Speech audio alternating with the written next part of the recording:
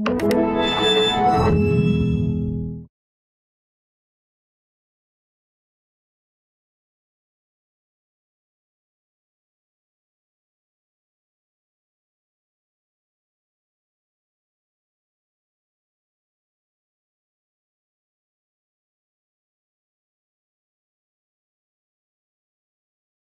started go-go dancing at a local nightclub, and just I was at a different club every night. That was our thing. I was a little club kid, a little raver, and that's just what I started doing.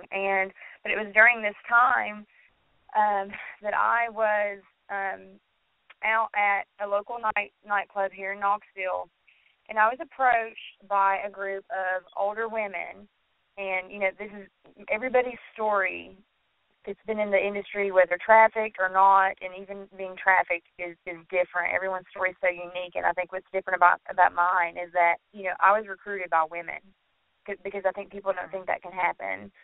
But I was approached by a group of older women. They were like early 30s, and they just began to shower me with compliments, about how good looking I was and how good I danced. And, you can make a lot of money dancing. And, we're feature entertainers for clubs, and we travel and we get paid to dance, and we model, and they're talking about all this stuff, modeling, dancing, and traveling, getting paid all this money. And I'm sitting here listening to this, and they're just like, showering me with these compliments. And for someone like you were saying, never feeling I belonged anywhere, not really ever having any girlfriends, just feeling very alone and isolated, it just felt really good. Like, hey, these chicks want to hang out with me.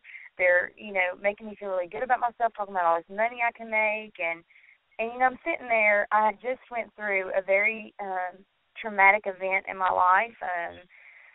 The loss of my father, which the way it all went down, it was just extremely traumatic. And so, I'm sitting there, I'm depressed, I'm lonely, I'm wanting an escape from my life anyway. And basically what they were baiting me with, it sounded good. And I took that bait. And it ended up being a bait and switch tactic, basically.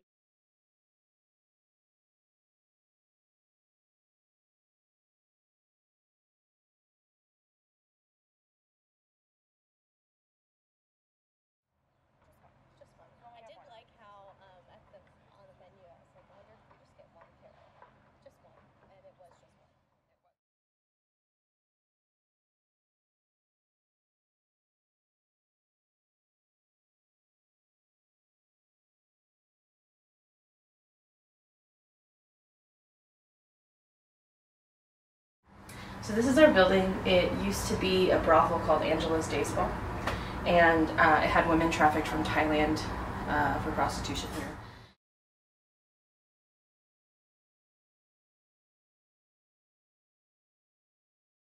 The first part is ancient ends of sex trafficking.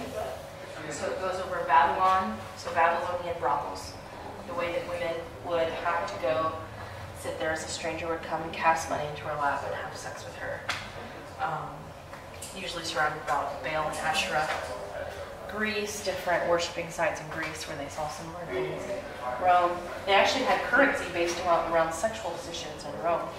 And they're so pornographic that we had to show this one that was old and decrepit. They actually have really, really well intact ones, but they're just so graphic we couldn't put them in the museum. And then Pompeii, this is a brothel in Pompeii that really reminds us of that room over there.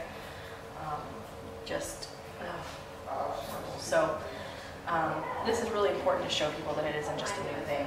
And in here, we introduce what the abolitionists called the white slave trade, which is another word for sex trafficking. The beginnings, Industrial Revolution made it really easy for it to happen. And then this is kind of the beginning of when they started calling it the white slave trade. These are kind of posters that people put out explaining what it is, and these were like awareness posters back in their time. Held in white slavery, will you help her set her free, different things like that. This talks about government regulated prostitution and where it happened in different countries. So everything up to now is really just talking about the issue of sex trafficking and how it's kind of changed in culture. But this is where we introduce the abolitionists. And this is like my favorite board because these are my heroes. William Booth, Catherine Bushnell, Donaldina Cameron, Josephine Butler, W.T. Stead, and Bramwell Booth. Just really incredible people. Yeah, and this is actually some old original copies of the War on the White Slave Trade. And so a lot of the pictures that are on here were originally in this book. Yeah. Pretty cool. These are replicas of telegrams.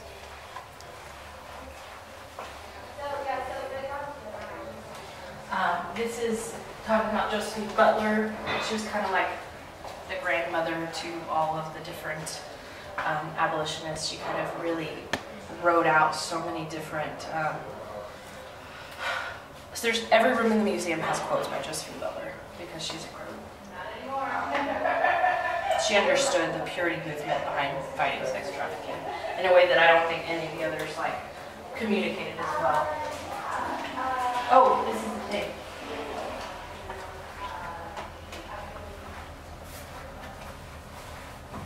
See how everybody's working together? Oh yeah. I might need to look at it, and then we can come back to it if you want to put it down and let you look at it. But we found this inside of a Salvation Army book. But it shows if you look close, it says, sorry, I just moved this up to you, just the farm colonies, the workmen, the homes for children, poor man's lawyer, home for the homeless, slum crusades, and then out here you see like different, everything, carpentry,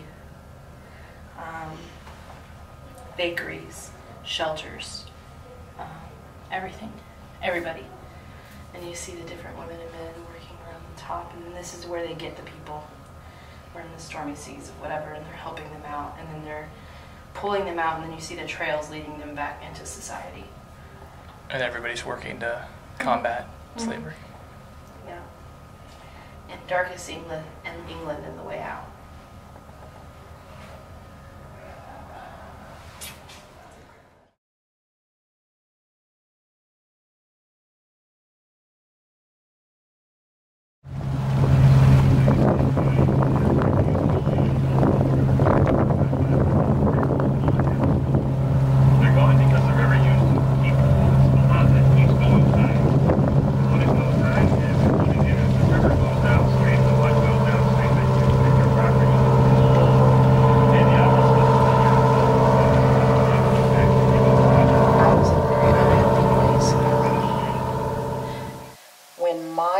Started, my demise and self-sabotage started, and I was raped at 16 years old, and my mother was with an extremely racist man, and he put me out because of who hurt me, and he said that I brought it on myself. The problem was that wasn't true, but he turned his back, and because my mother was very dependent, she told me I had to leave. And so I'm homeless, and I have nowhere to go. And now I've got people, because the guy who did this to me was the salutatorian of our high school class, I had people saying that I was out to just shame him. It wasn't true. But then the school turned their back on me. So I'm homeless, and I'm alone. I don't have a support system. Now what do you do? And so I started clinging to guys. And that was just the validation. I became extremely promiscuous, and I just looked for anybody who would just say, I love you for right now. It was not I love you forever. It was just, I didn't understand fairy tales. Nothing was real. And I ended up finally graduating high school, and I befriended this one girl, and she just seemed to be the coolest chick I'd ever known. She would be there to get my hair done and got my nails done and would buy me clothes, and she would introduce me to all her friends, and guys would hand her keys to their car all the time. And I just thought that was amazing how anybody could, because she didn't appear to be sleeping with anybody. I didn't understand, and people would give her money, and I'm like, this is just one cool chick, and I didn't understand. She would take me all over. We'd go downtown Chicago, we'd go all over the place, and she'd pay for everything, and I'm just thinking, this is cool. Not only was I dancing in a club, but I found out that the way you make your money is actually in the back rooms of these clubs doing what they call private dances. And I'm kind of thrown into this whole situation here and feeling really just coerced and pressured and manipulated. What I was going to do, run out the front door of the club in freaking Memphis? Like, I was scared to death. So here I am, and they're kind of, you know, showing me what to do and everything, and just kind of pressuring me. And I thought, okay, well, I'm going to go back here and do this private dance. So I'm thinking, okay, you know, this is my first private dance. I'm thinking, okay, I'm just going to go back in this room with this guy, and I'm just going to take off my clothes in front of him and dance in front of him for a few minutes till this song's over and get my money and I'm out of here. Like, I just thought, okay, just go freaking do it. You're stuck down here. You have a car. Just go get it over with, get your money, just do it, and you'll get back home. So I get back there, and basically, you know, my very, very first dance, quote-unquote dance, I was sexually assaulted.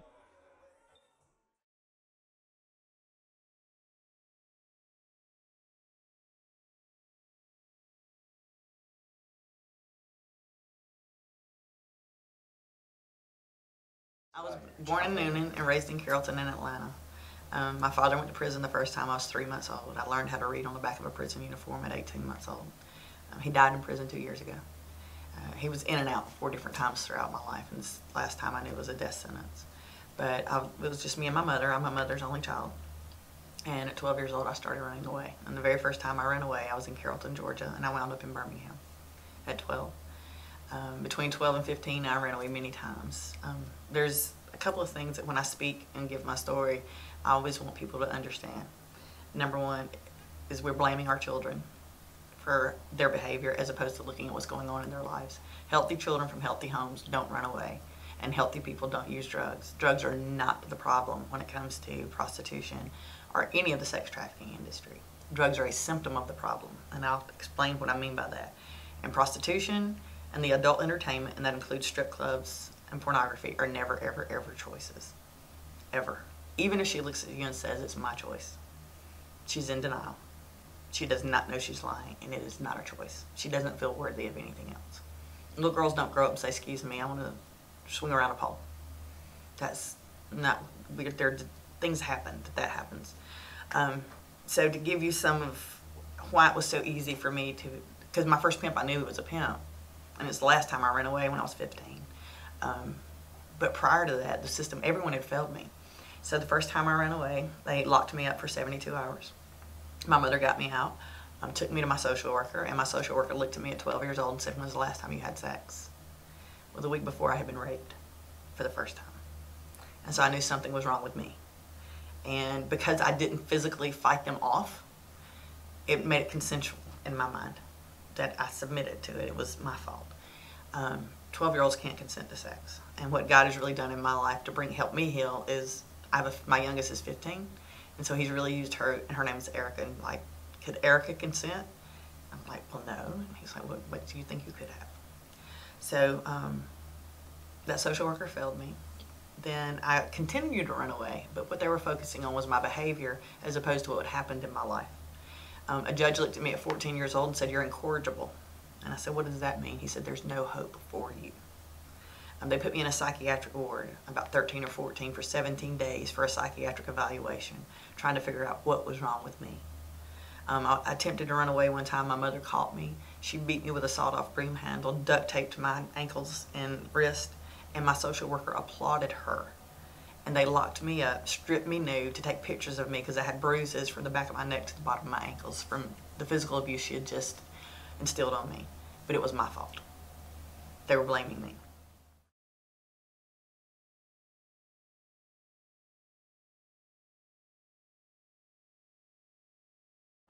Based off the name Safe Harbor, I assume it's about protecting victims and sex trafficking people if they, like a immunity law. I'm going to show you the states that have safe harbor laws. So all that right there. See which ones do. You can see how many more don't compared to how many that do. Yeah, wow. You're also deported person. And after seeing that, does it surprise you to see how many states don't have these laws? Definitely.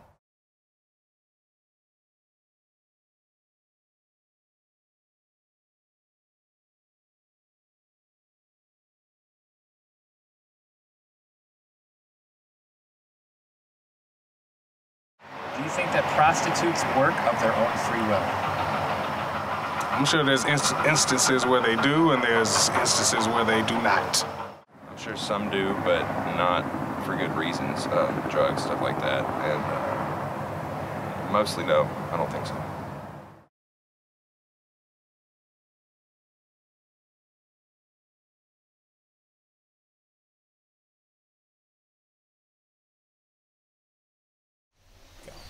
I was born in a town, Little Rock, Arkansas, and I moved to Memphis when I was 14 years old. Growing up in the projects, we really didn't have much. My mom had 5 kids. She was a single parent. I later learned that men enjoyed being with me once I started having sex, and they'd give me money or little rings, food, or whatever, take me on dates. So as I got a little older, I needed to take care of myself and my daughter. So I founded a massage parlor in Memphis. And I thought I was going to be doing massages and modeling lingerie, but it was a real private brothel. Guys would come in and pick a lady, and we dressed in lingerie. And I was probably about 23 or 24 years old. And my first client that came in picked me, and we went to the back and we talked. And I sat in his lap and he gave me $200, and that was it. I think he was in and out in 10, 15 minutes. And I fell in love after that. Slowly, I had to learn we had to do more. Cater to fetishes, all type of little things. So over the years, I branched out and became independent. I even had my own little side businesses with ladies working for me.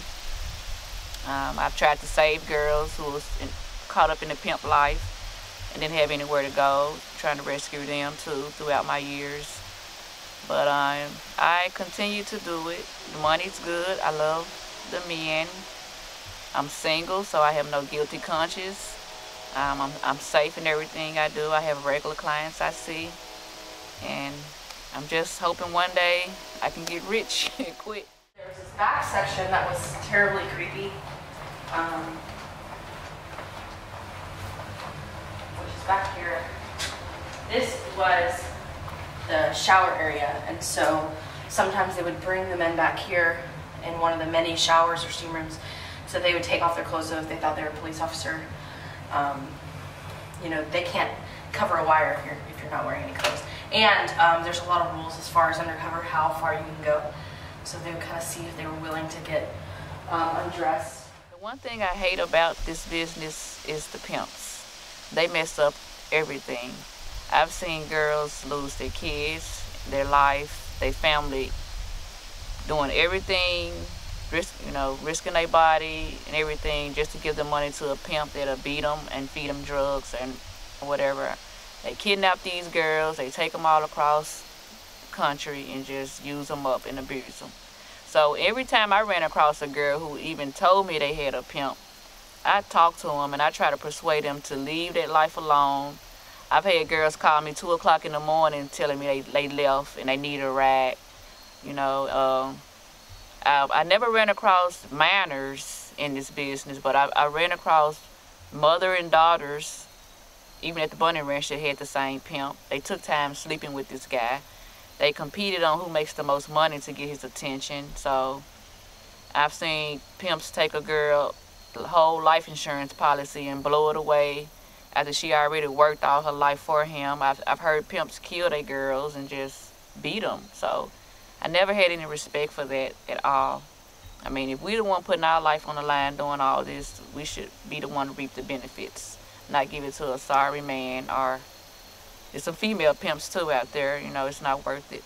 So I never liked it, and I wish they could do something about it, because it's not going to stop. Prostitution is not stopping, but they need to regulate a little bit more better and put some more laws, you know, make it a little more stricter. That's it. So you said you tried to, like, rescue girls yourself? Yeah. How would you go about that? Well, I run into them at working at massage parlors. Yeah, and we'll just, get sit around and talk.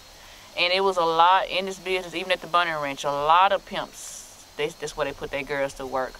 And they send their money back home to them with, being honest. And they get beat if they don't, make the right amount of money.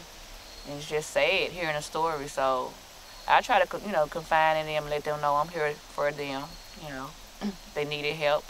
I try to contact their family, because a lot of the girls got kids they hadn't seen. The state took them away, and all their parents raising them.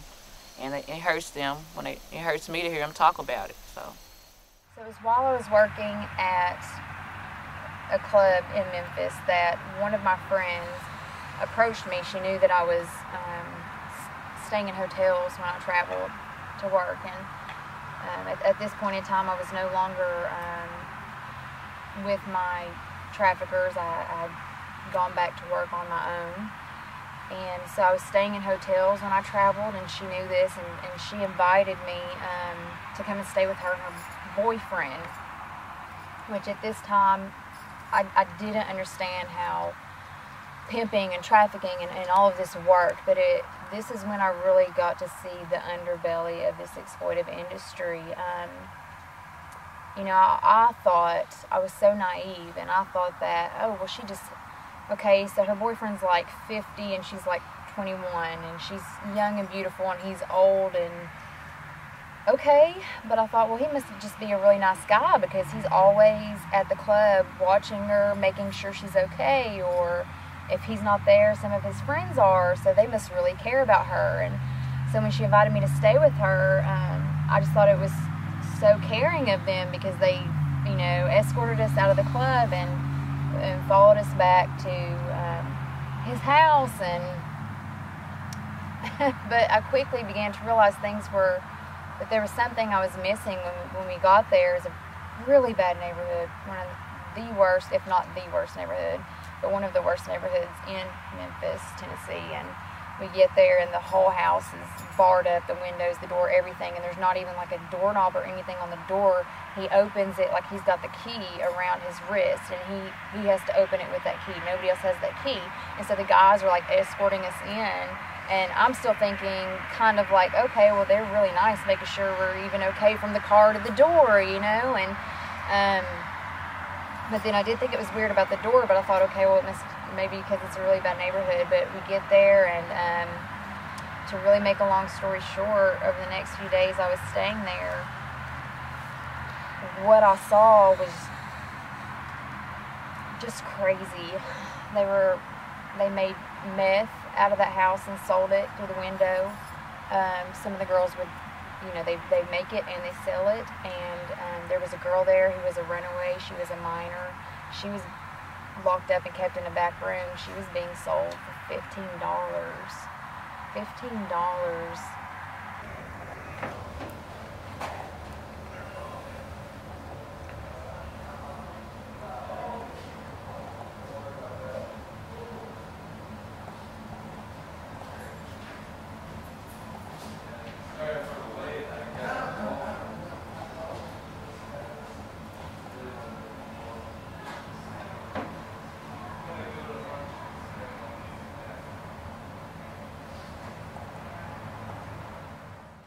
Guys playing cards, and there was music going, and I didn't think anything of it. And he started just telling me how beautiful I was, and he asked me to come sit by him, and he offered me a drink. And I'm underage, but I'm thinking, well, I don't want to tell him I'm a square. And since my dad was an alcoholic, I thought this would be no problem. And he says, "Oh, you're a big girl, huh?" I said, "Please, I'm a girl and I could drink you under the table." And I started turning into a lie. Anybody who has to paint themselves up and to drink to be a person, to be accepted, that's not who they are in the beginning, and I found that out the hard way. And I got into a drinking contest with him, and it just seemed to go on forever, and I decided, well, this is not getting me anywhere. And I wasn't drunk. I didn't know. I'd never drank before, so I didn't know the effects of alcohol. And I went to the restroom, and I passed out in the bathroom. And when I woke up, I had 24 used condoms all over me. And I was so sick. And I crawled into the living room and there was nobody there.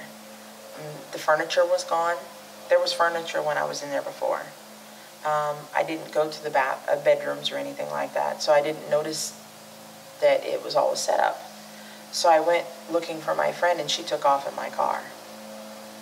And when I got back to the apartment that her and I shared, she had a mound of brand new clothes. And she had a bunch of money, and I couldn't figure out because she didn't have a job. So where'd all that money come from? And so when I start questioning her about it, she says, no, it's just a coincidence. I just had a little extra money stored and I just went shopping. But you took off in my car. And women have a pact. If we go somewhere together, we leave together. That's why we always go to the bathroom together. It's just a pact that's never broken. And even if a girl is going to hook up, we're waiting until that's over before we leave. We never leave our girl. But she left me there. And I asked her, why did you leave? And she said, you asked me to. There's no woman on the face of this planet who's ever going to say, just leave me with some random strangers alone in their right mind. And I was so sick. For 3 days, I was just constant vomiting. I should have went to the hospital, but I'm underage. I'm scared. I'm thinking I'm going to be arrested for underage drinking. I didn't know who to turn to, but a few days later, when I start trying to recall what all took place, I realize I can't picture anybody's face. I can remember all the sounds, the smells. I can see the clothes they had on. I can see where things are placed in that apartment. I cannot see any of the faces. So if I do go to the police, who am I going to describe did this to me? They're not going to believe me anyway. So I didn't.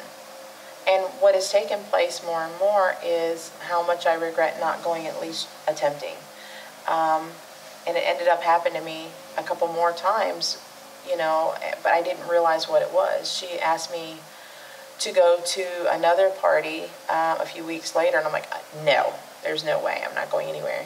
And she's like, no, it's just a bunch of us girls going to hang out and play cards. And I'm like, okay, chicks I can handle. I didn't dress up. My hair's in a ponytail, just go.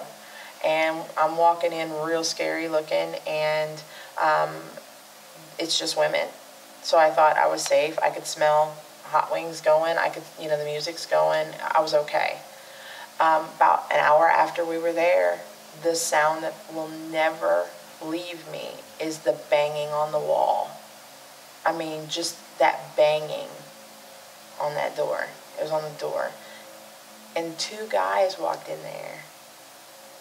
And she set us up. And they walked in and started having us parade up and down the hallway, me and these other girls that are there, talking about how much we were going to start charging for sexual services. And I'm like, I am not that girl. I don't know what you came here for, but I'm not the one. And they're like, oh, you are now. And they wouldn't let me leave. The other girls seemed to apparently be okay with it. Nobody was freaking out. I'm freaked out. I am not that girl. I've never been that girl. So how did I end up in that place at that time? So.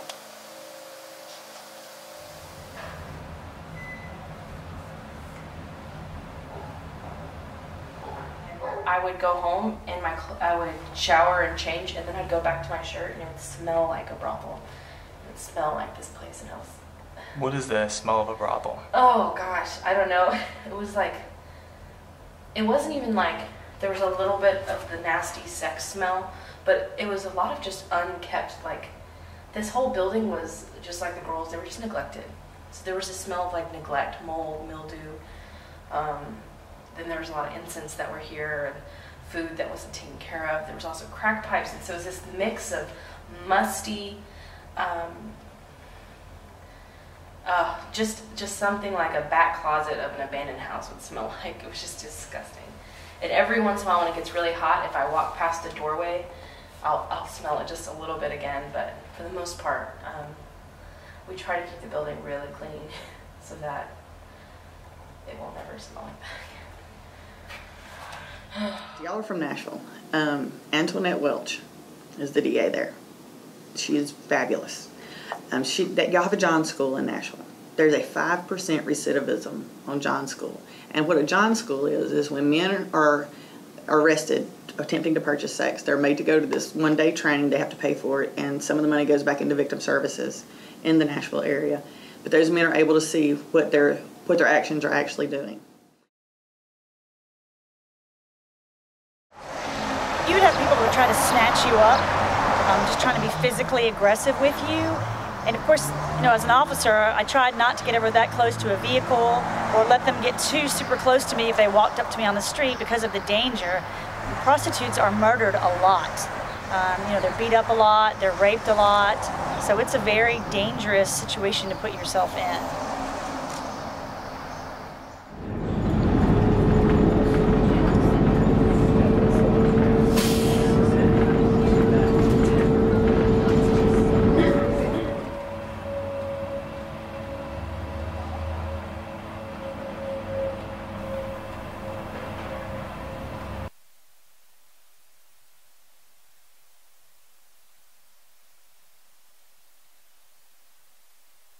Violence with sex workers is real. According to, there was a research done by Urban Institute last year. They had taken 7 cities and Atlanta was one of them. They looked at the years of 2003 and 2007. I believe it was between 56 to 58% of sex workers experienced violence. 36% experienced violence from their clients. We had a woman that our street outreach was ministering to on an ongoing basis within the past month, was murdered by 3 Johns. They beat her and shot her. She died nameless. Her name wasn't in the newspapers. Her story wasn't ever written about. The only people who knew her name were the women who worked with her on the track and those who were ministering to her. There is a major problem with women who pimps use as a threat of violence so that they don't leave. And it's not that uncommon in cities like Atlanta and smaller cities like Macon, Georgia, where if a woman tries to leave, they're thrown in the back of a trunk and they're never seen again. And they are made as a reminder to other women who try to leave. You remember Star, you remember so-and-so who tried to leave, where did she end up? So women in the sex industry are not seen as human beings. There's no humanity there. They're seen as objects. They're treated as trash. They're treated lower than what some people would treat their family animals. The Johns are able to, many of them are married, they have families, they have family animals, you know, and they would never treat their loved ones the way that they treat these women. They see them as just objects. It's like they are able to release their innermost desires onto these women, and they don't have to think at all about the consequences. They don't think about the terror that they're putting these women through, the pain, the emotional and physical pain. They're just human garbage bins. I can recall 2 of my most horrible experiences in this business, and both of them was with an African-American man. One of them was with an escort service I worked for. He sent me to this guy's house, and I had my driver out in the yard waiting, and he didn't want my driver to sit in his driveway because his neighbors, he said, he wanted his neighbors to know what was going on, and my driver refused to leave. He acted like he made a block, but he came right back, and I'm glad he did. By the time I got inside the guy's house, I told him to, you know, where's my payment before we get started, and he was like, it's in the back room. I like, go get it. He's like, okay, come on in. He locked the storm door, and I looked over at the couch, and I saw a knife handle between the couch cushions, and he looked at me, grabbed the knife, and came at me and said, bitch, I'm gonna kill you. And all I could think about was my child, my family, me not seeing them anymore, and I started hollering and screaming and praying to God, Lord, please don't let me die. Don't let me die like this. And he came at me, and I was in the corner by the window, just screaming and hollering and praying. And he was just swinging at me. And I don't know, all I saw was black smoke or something just coming at me. And I just ran. He stopped and threw the knife down and he ran. And my driver ran in and chased him. But I just paused and looked at myself. I'm looking for blood to be coming out of my body from him stabbing at me. But the only place I was stabbed at was in right here on my leg. So I was thankful for it. I ran out the house screaming and hollering. And due to the fact I was young and I felt like I was in the wrong for what I was doing, I didn't even call the police that time. I was just thankful I got my purse and I got out of there safe.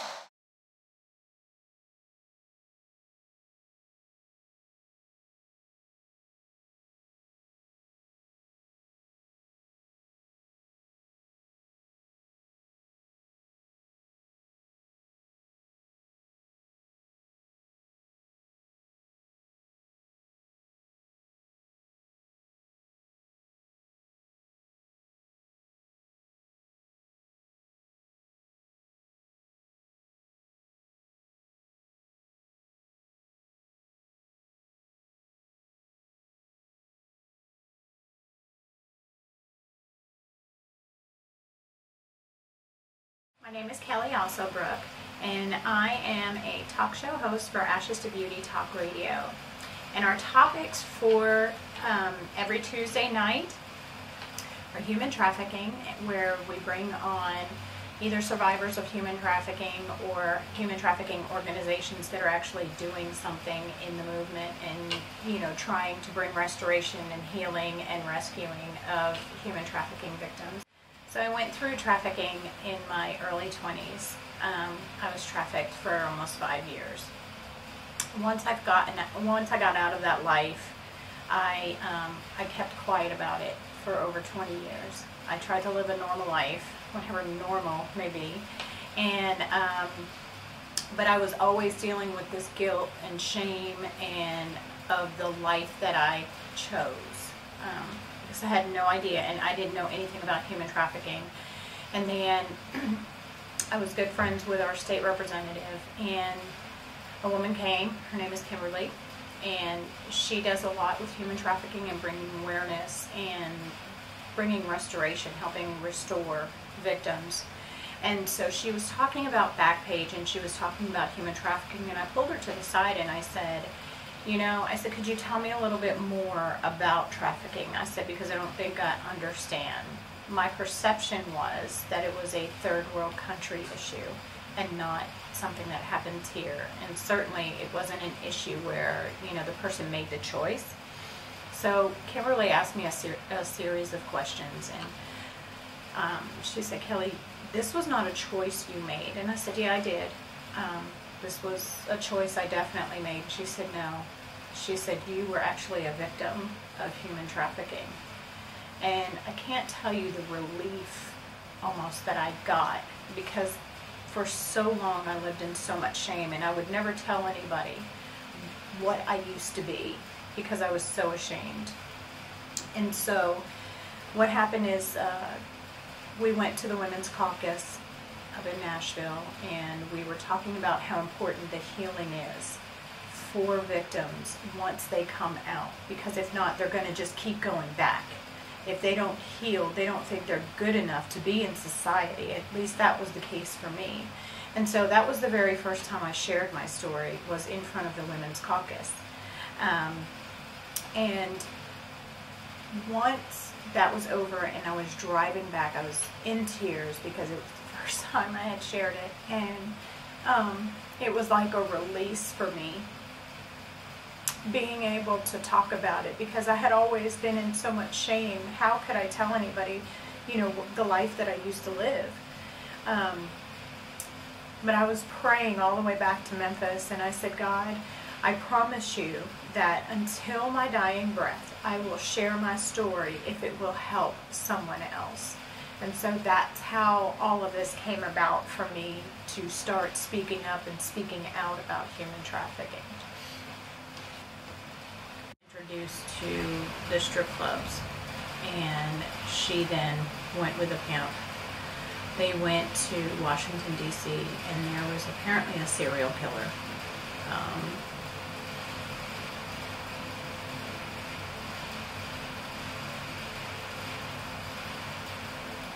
And so, no, I will never see her again because she got in his car and he slit her throat.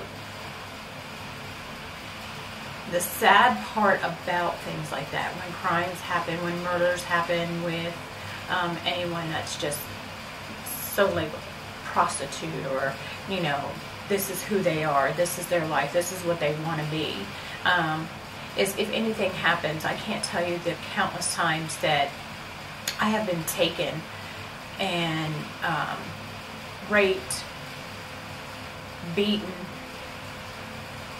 but you can't go to the police. They say, oh, well, that's just a part of your job, isn't it? That's just, isn't that something for your trade? You know, so we're already beaten down before we even get involved.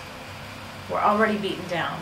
And then we have this this pimp that is just manipulating with the mind games and beating us and messing with our minds and beating us physically. Then we have the Johns that feel like they can do anything to us because we're lower than dirt. And that's not the case. We're not lower than dirt. I look at them as lower than dirt because Johns are just as bad as the traffickers. Who purchases a person for sex? There is an issue there, and it's a matter of the heart. There have been times and cases that young girls are in a hotel room.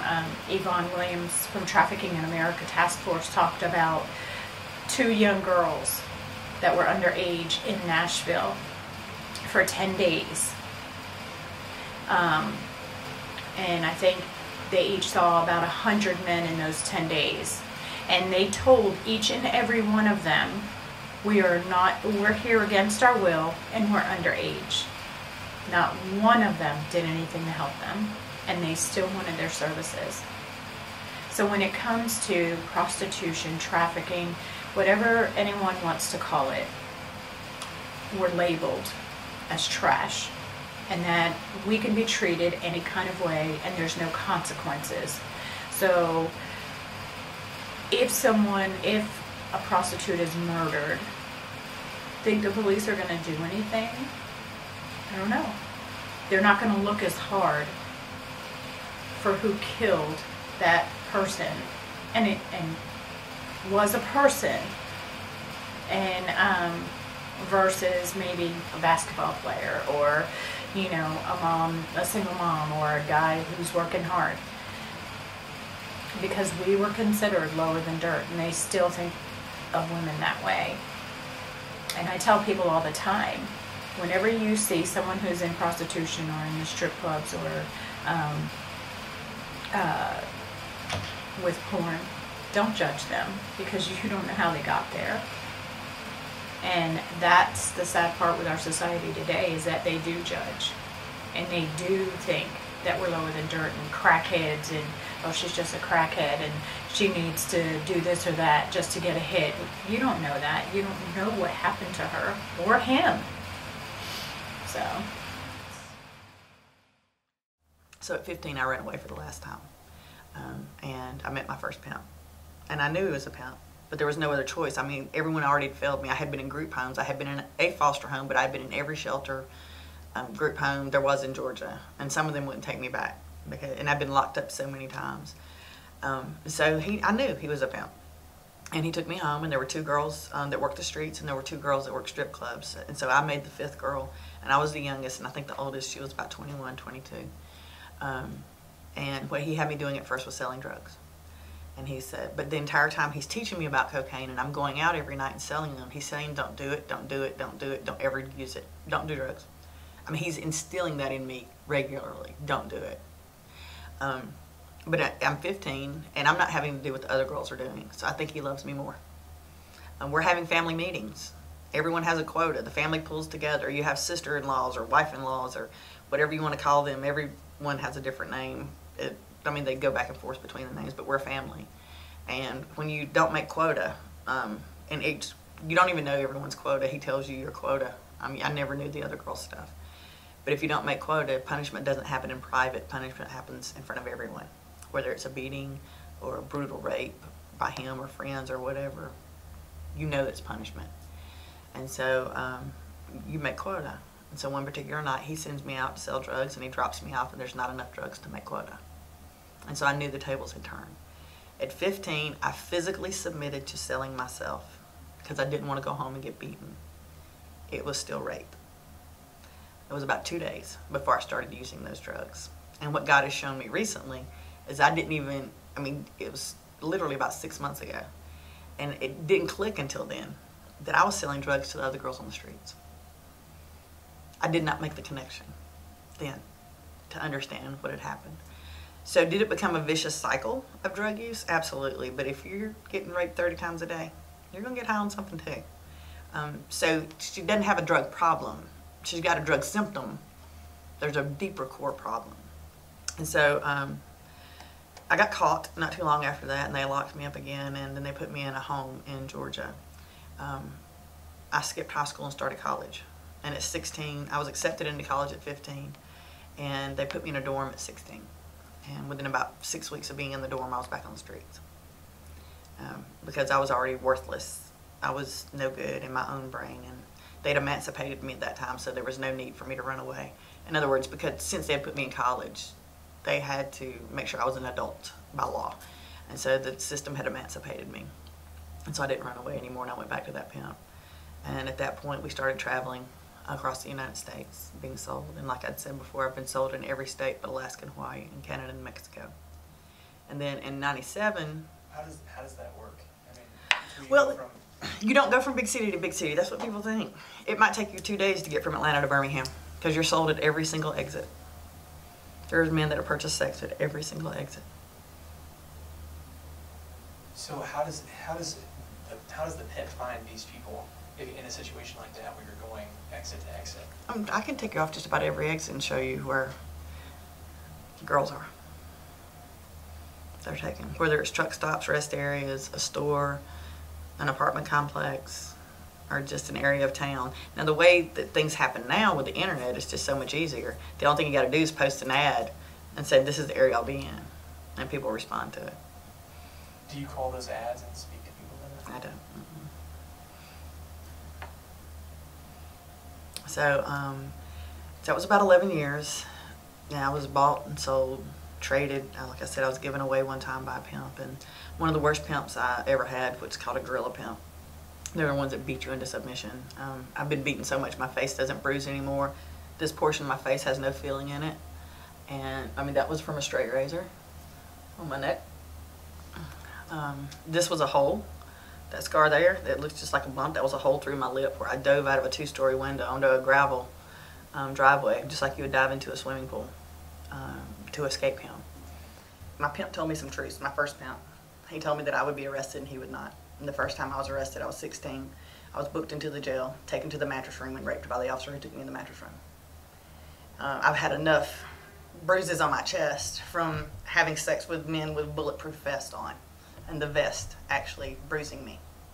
So when I train law enforcement now, I show them, like for the first 10 minutes, I physically shake from the PTSD because of the abuse that they've put on me and the abuse that's happened. I was handcuffed to a tree and raped by law enforcement, handcuffed in the back of the car and raped, and then let go.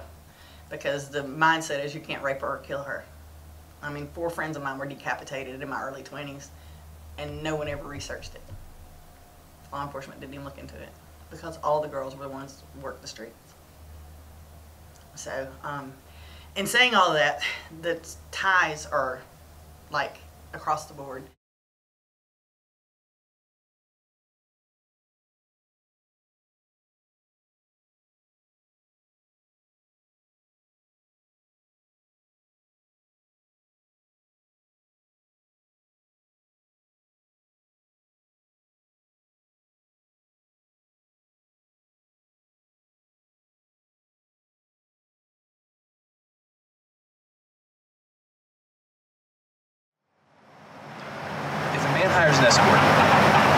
does not receive sexual services, do you think he should have a right to demand them if he's paid for them?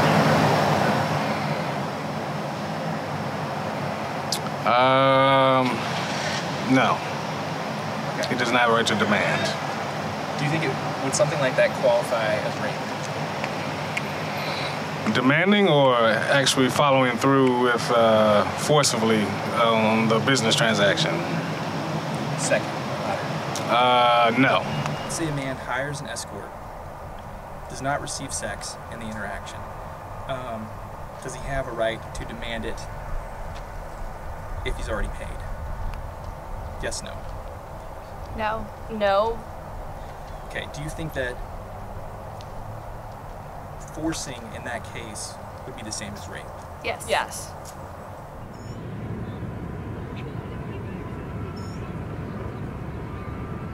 The first thing is to make sure people understand the difference between prostitution and human trafficking. Prostitution is not human trafficking. Forced prostitution is. Forced sexual labor. Things that are coerced. Now, that does not mean also, it's very important to get people to understand that if a person gets into prostitution by choice, that it cannot turn into trafficking later. It most definitely can. It is very important to understand how dangerous prostitution, forced prostitution, and human trafficking all are. If you break it down into the different things that are indeed dangerous, let's talk medical first. Of course, the misconception is that prostitutes cannot be raped. A homeless person can't be raped because they're the lowest of the low in the eyes of society. Well, that's not true. Anybody has a voice and can say no, and a lot of people assume, well, I paid money, I can rape her. Well, you paying money for a sexual act is not a consent for rape, and that's important to make the distinction in. The other thing is forced prostitution physically can have major medical implications, from making a person unable to have children to vaginal and anal tearing to causing massive STDs, HIV, and other feminine as well as other medical issues for just the medical body itself, just the physical body itself. The emotional damage and the emotional dangerous conditions are stress, PTSD, paranoia, the need for a person to have to utilize some type of a substance to feel normal.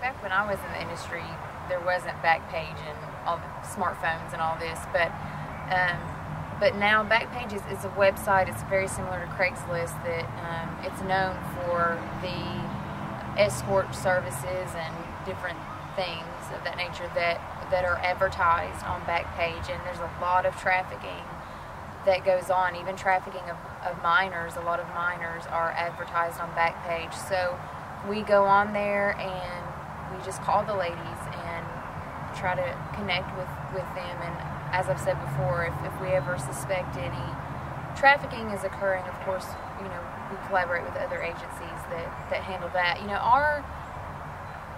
Our mission is not to have anyone arrested or nothing like that. We're never going to have anyone arrested for prostitution or those sorts of things. Like I said, our job is to love and to encourage and support. So when we call Backpage, we're not trying to get anyone in any kind of trouble. We're genuinely calling to say, hey, is there anything you need? How can we pray for you? And we just want to let you know that we exist, because I know when I was in the industry how isolated and alone I felt, and like there was nowhere to turn. So that's it's composed of, I think, almost 1,500 pictures of women who've been trafficked all throughout Texas on Backpage.com. And so not many people see them as innocent or daughters or young. And so this is kind of to say, you know what, you might not see their face this way, but someone needs to understand that they're somebody's daughter. It's somebody's daughter. And so this was just kind of an artistic interpretation of that. This shows just kind of how Backpage is and how intensely graphic it can be. This girl's just playing completely, absolutely naked. This is a pregnant woman. It says, expecting mother, don't miss out, you know. And then this is a normal day on Houston Backpage, what it looks like, and a lot of pixelation. You are welcome. And then it talks also about how at the time of the 2008 federal bailout of Goldman Sachs, they were owning Village Voice Media, which owns Backpage. So at the time, that government bailout went to fund Backpage, which is selling underage girls. It is extremely important for law enforcement to not only be able to identify victims, but have some basic training as how to respond to victims of human trafficking and sex trafficking, sexual exploitation. Because this is the issue, too, is not only do they need to recognize them, but they need to know how to interview them. So let's say a raid happens at a brothel, and an officer interviews a girl and says, what's happened to you, what's happened here? That testimony of what's happened to her will usually qualify her for legal rights and benefits through her process of getting out of that situation. So if an officer is very rude and says, what's happened to you? And they're like, nothing, I just wanted to be here, I'm a prostitute on my own. She's going to not access any of the excellent legislation that people have been working so hard to push through the system, especially with girls from different countries who they're having a translator. So if they don't have the understanding on how to say, hi, I'm a police officer, but I'm here to interview you, I want to help you, make sure that you get in the right place, tell me what's happened to you, you need to tell me everything that's happened to you so that I can make sure that you're taken care of. And so the way that they approach those girls is going to affect how we can help them. So they need to be completely educated on how to respond to them, how to talk to them. They need to deal with knowing that they're probably not going to like them because they've been manipulated to hate police officers. Maybe because they were abused by either a police officer or a person dressed as a police officer. They've been told by their pimp or trafficker that all they want to do is arrest them and get them in trouble. And so I think there needs to be not only an informational training, but even a psychological understanding of what it means to even talk to a sex trafficking victim. That it's not talking to someone that you may know that's thinking straight, in a straight way, and that understands, oh, I need to defend myself for my rights, I need to make sure that I get what I need. And so it's so very, very important. And unfortunately, we see a lot, there's bias and different thought processes from one police officer to the next. And so when there's complacency with one police officer, that girl misses out on possibly getting access to a lot of resource and help because he didn't care to necessarily reach out to see if she needed that. And so any way we can train police officers to have compassion and to fully understand the situation and really take their own agendas and their own thoughts or frustrations out of the picture would just benefit, I think, the girls that are caught up in the industry. My blood was on the walls. And I mean, literally blood spatter was on the walls. And I left. And I told him then, I said, I'm done. I'm done. And so I tried to get out then, but between the ugly cycle with the drugs and all of that at that time, it was, and the guilt and the shame and everything, it was unable to escape. And so when she was about 18 months old, my mother adopted her. And at that point I left again. I was just MIA again. Back with him, actually. The last club that I actually worked at before I got out for good, I'd actually tried to get out of the industry twice before ending up here. The first time I was tired of traveling, and so I came back to Oak Ridge, Knoxville area, and tried to work in call centers and stuff, but it always seemed like there were just situations and circumstances that always led me back to the club. My car would blow up, and it's always something with the car. So your car blows up, and then you don't have a car, you can't afford to fix it, you don't have any savings, you don't have any family, you don't have any friends, you have nobody to borrow from.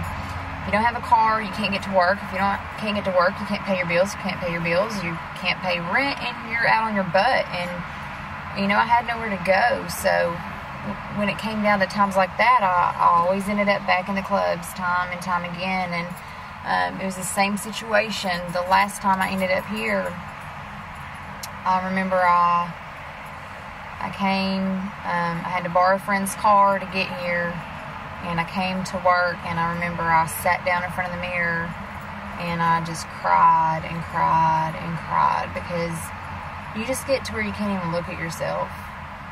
You don't even know who you are anymore. And I remember I called a friend from the dressing room, and I just cried on the phone. I said, I can't do this. I don't know how to do this. You get to where you can't get high enough, you can't get drunk enough, you just... It takes to recover from sex trafficking. It's like 2 years. It's not a 28-day inpatient. See what I'm saying? Yeah. You can't give them the tool of 28 days and say, well, good luck. And why is that? Why is that? Because of the trauma that they're suffering. If you're being sex trafficked, every time you have to have sex with someone, you are being raped. And a lot of the Johns are violent. Your pimps are violent. You could be being force-fed drugs, and if you become so addicted, then the problem becomes, I'm not going to give you your drugs until you turn this trick for me. I mean, there's just a lot of different reasons, and it's not like you can go into the ER and say, I'm being sexually trafficked. Can you please help me? Well, there's nowhere for you to go. There's not some 28-day program or a year-long program that they can just set you up. Insurance, I can't even imagine if somebody said, hey, can we start having insurance pay for these victims of sex trafficking, because they're going to need substance abuse, mental health counseling, somewhere to live.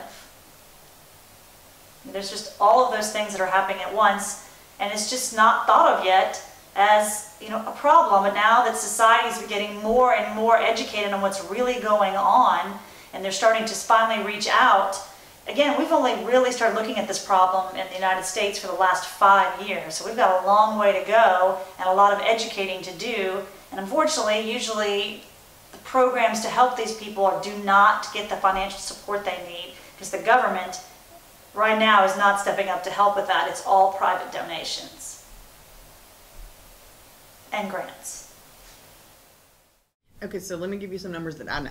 Okay. All right, because I've had some interns for Well House do some research. There's about 300 beds in the United States that are specific for women victims of trafficking.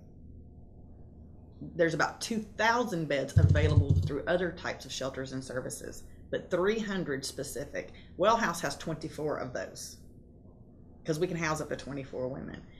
There's one shelter in the United States that takes women with children. The barrier to service is, even when we try to transfer ladies to, they may want like drug treatment or something like that. We are developing better relationships and helping other agencies understand more, but for many times, I've been told no, we will not take her. And that's the thing, is people have these misconceptions of what, number one, what a trafficker looks like. It's not the it's not with the platforms and the Jerry curl with the Jerry curl juice running everywhere and the big hat and the funky looking suits. It could be the boy next door. He's helping recruit. And I mean, they have recruits all through high schools, middle schools. And, oh, girl, I know how you can make some extra money. You know, they befriend them. They're not just always just snatched up off the streets, and that's a huge misconception.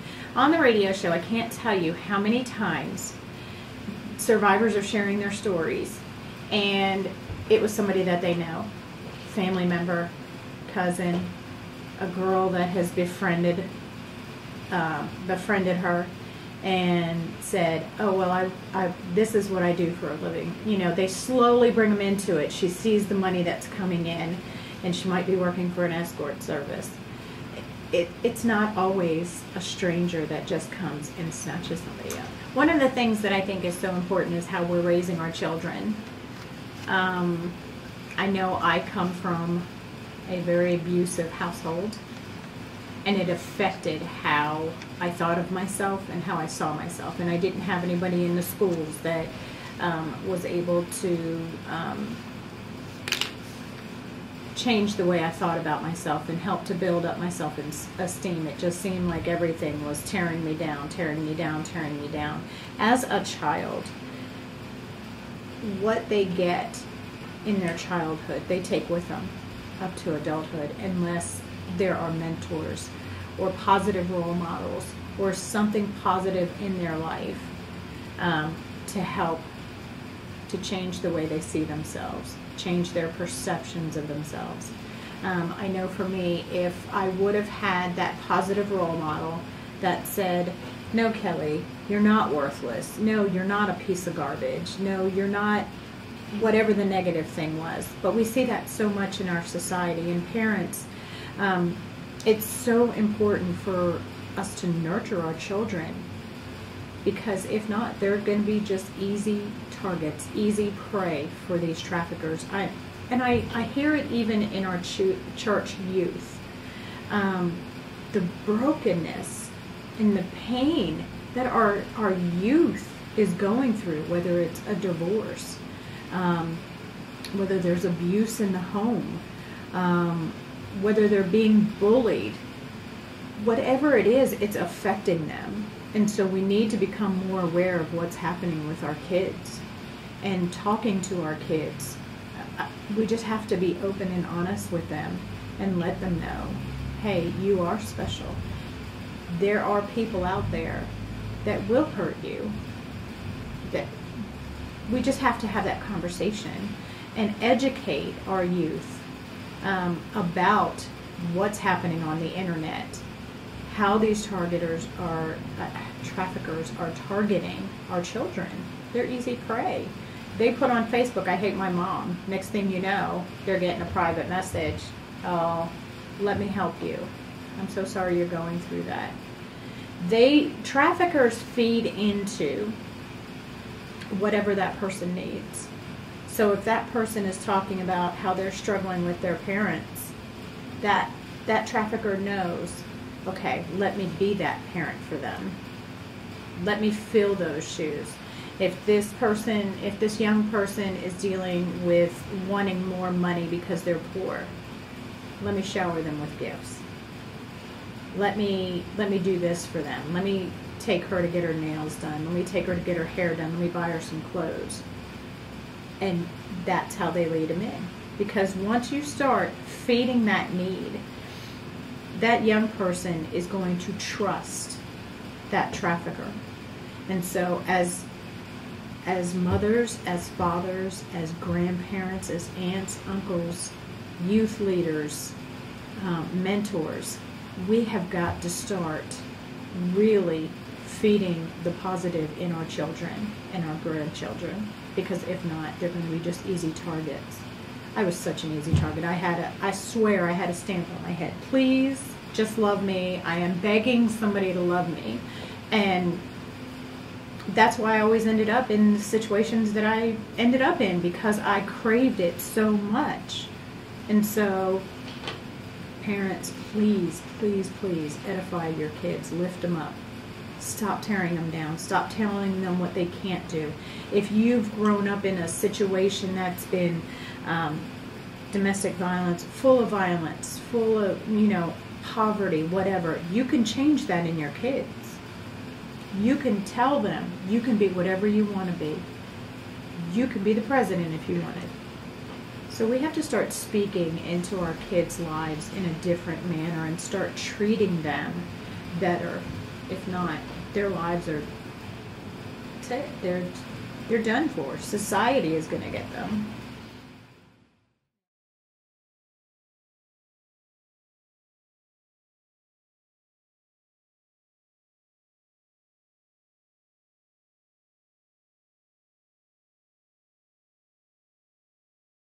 This is going to be turned into a transitional housing facility for rescued victims of human trafficking.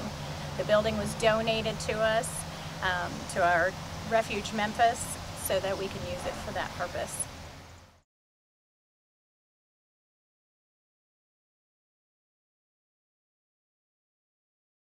In order for this problem to be, even us to make a dent in it, the purchasing of sex needs to be a felony, and he needs to be a registered sex offender.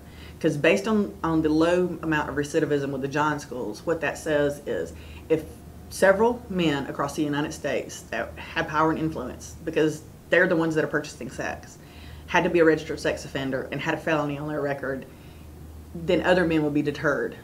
This is economics. This is basic supply and demand. Do I think the pimp needs to be arrested? Yes, possibly. Not her. And prostitution doesn't need to be legal, nor does adult entertainment or pornography. None of that needs to be legal. All of it needs to be abolished. But we've got to go after the demand. Everybody calls us the church ladies. Hey, there are far worse things to be called. Hey, right? Very true. And we're okay with that. It's pretty cool. I mean, none of us even go to the same church. We're, all from different churches, actually. And that's one thing, too. Like, people are always like, what, you don't take tracts or hand out Bibles or scriptures or preach or, all that, talk about Jesus. So, we talk about Jesus if they, they'll bring it up or it just comes up. But we don't have to go in there preaching at them. They know, they call us the church ladies. They know. And people act like these girls in the clubs don't know about Jesus or a lot of them go to church every Sunday. So it just blows my mind. We don't have to, talk about it. They know. Like I said, I've worked in clubs and I escorted and different things, but I never worked on the streets. But now we do outreach to the streets, and it's things that you kind of just always saw in documentaries or movies or read about, and then I come out here and I'm like, crap, I'm really seeing this right in front of my face. Like, it's the craziest thing to sit there and watch a girl, talk to a girl, hug her, hand her food, hygiene items, pray with her, offer her help, a way out, and then to see her walk away and jump in the car with a complete stranger for $5-10. Like, I can't even put that into words. There's one girl that is just always in the forefront of my mind. She's only 19. She's a beautiful girl. She's on drugs and she's homeless, and when I see her, it just blows my mind. She's walking around down here, and she's like always in flip-flops, men's boxers, and like a sheer undershirt. Like, she's walking around in underwear, like no clothes or panties, bra, and her feet are always covered in just black, like her feet are black from just grime and dirt, and it's so strange to me. And what trips me out even more than seeing all this is I'm seeing it in broad daylight. And I remember one time we're on outreach and we're stalking with these women that are out working on the streets, and right to my right I'm seeing all the everyone going into the church for a evening service, and wow. It's right there in our faces. And the thing is, sex trafficking has so many different faces, and every woman's story is so different and so unique. But a lot of these women that are out on the streets, a lot of people think, well, this is just their choice, or, not everyone has made a choice for this life. There's so many women out here that are being, turned out by tricks. And so the massage parlors, how we find those is sometimes we just get word of mouth from people who know things, and other times we find them on Backpage. And when you go on there and it's set up as a massage parlor, but yet there's images of women in lingerie, you kind of get the picture. And then a lot of times too, we'll kind of go, scope the place out beforehand, and the places are always, they're always pretty shady looking. They've always got, I don't know what it is, but it's like they always have like blankets completely blacking out the windows, and they always have crazy hours. Like, they'll be just open like 7 days a week from like 8 a.m. to midnight kind of thing, and the women are just always there. And another thing that's really crazy about a lot of these types of massage parlors is the door's not open even during like regular business hours, it's just locked, and you have, a lot of times you just have to knock. Some of them, they're unlocked, but a lot of them, they're locked, and you have to knock, and then they let you in. And you can always tell, you know, when you show up, because the women will, a lot of times they're dressed in lingerie or very skimpy clothing, and they kind of just look at you, like when you're a woman and you're there, they kind of look at you like, yeah, what do you want? And, you know, there'll always be men, just traffic of men coming and going like really quickly from these places. And, you know, I always see a lot of men's like work trucks and stuff parked outside. And then you go in too, and they're set up so crazy on the inside there. Like they won't have a lot of the professional look and feel that a lot of places do. The only thing that's worked for me is when I met Jesus, and I'm in professional counseling now. I have a discipleship team that I meet with weekly, and I have pastoral counseling once a month. And that doesn't include the small group of friends I have that I can debrief with regularly. As a matter of fact, even after today and filming this, they'll be like, "Are you okay? Where are you? Where's your heart?" You know. This is still a healing process. Oh, absolutely. And I can't not tell my story, but it's still, there's a healing and a pain in it each and every time. So when I met Lisa, she showed me what a Christian was. Not that hellfire and brimstone Jesus that I met as a child, but love and grace and mercy. And she just loved me. And my life changed. And I didn't even know I was a victim opening Well House. In my mind, I was a prostitute, a whore, and a dope fiend. That's the only thing I'd ever known. That's the only thing I'd ever been told. Do you feel like that's the mindset of most? Absolutely. I was sitting at a conference reading the law, the TVPRA, which is the federal law. And I teach social welfare policy analysis at UAB. I was reading this law, and I looked at the person sitting next to me, and I said, based on this law, and that wasn't the first time I'd read it. I'd read it before, but my eyes opened. I said, based on this, I'm a victim. And I said, are you ready to deal with that? No, absolutely not.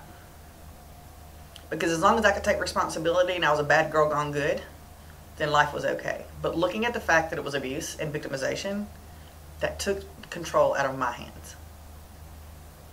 But like I said, I told you earlier, God's used my youngest daughter to show me, because she's 15. She's the exact same age right now I was when I met my first pimp. And she is so naive, and she's so smart. But her emotional ability to make that decision is not there. Her cognitive ability is not there. So what makes me think mine was? It wasn't. There was no choice. And that's one of the things I found across the board, is it never, ever, ever, ever, ever starts as an adult. Ever. So, well, I want to ask about the Oxmoor area, kind of what's going on. First off, what's going to happen tomorrow, and what's the thought behind it? Tomorrow night's a community event for people to come out and understand, because they've seen our posters up in the area. They know we've done some outreach in the area, and I think the community there is wanting to understand, have more awareness on what's going on and with trafficking in their area.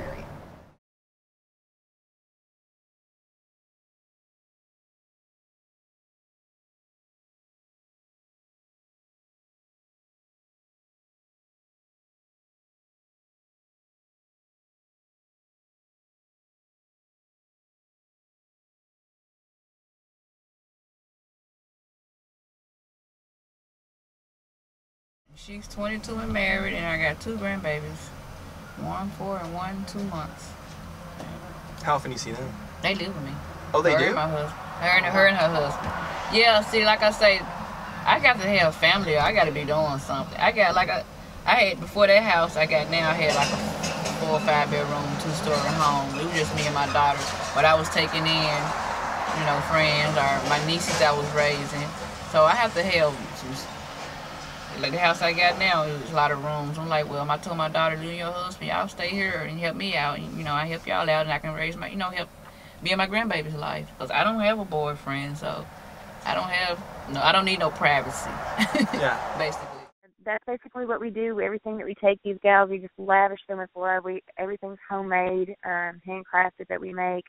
And we do restoration, which we have a Bible study and support group, but we're also currently working towards being able to provide supportive transformational housing, which it's still in the works, but I'm telling you, it's coming, because that's been the vision since I walked out of since I left that industry. God gave me that vision almost 10 years ago, and things are coming to pass now. And so we're working towards having housing, but at the very core of everything that we do, it's relationship with God and relationship with others. It's about community, and that's why I don't intentionally try to be big on having fun. It's just who I am.